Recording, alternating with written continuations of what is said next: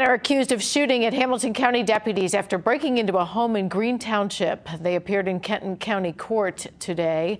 Aaron Clower and Zach Harp were arrested after a chase that ended in northern Kentucky on Tuesday.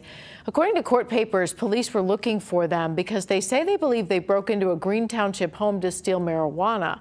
A judge set bond for them in Kenton County at $5,000 on charges of wanton endangerment, fleeing or evading police, and receiving stolen property.